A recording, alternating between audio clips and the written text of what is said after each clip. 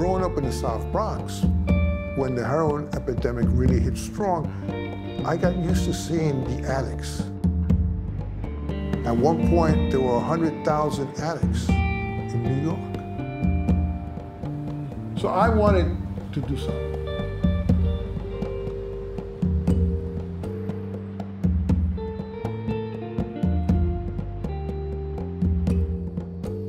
It was the Black Panthers and the Young Lords. They actually were the first ones to bring acupuncture to the South Bronx.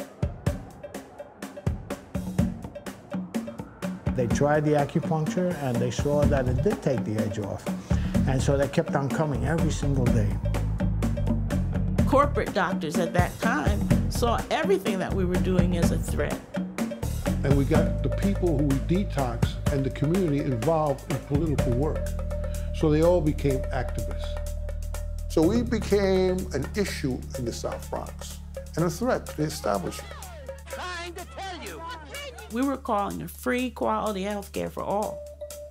That was the bottom line for all of this. I think it's important to realize that the pioneers are always the ones targeted as the fools and the naysayers and all the rest. 7 people from the radical underground were indicted. We were living in a revolutionary period.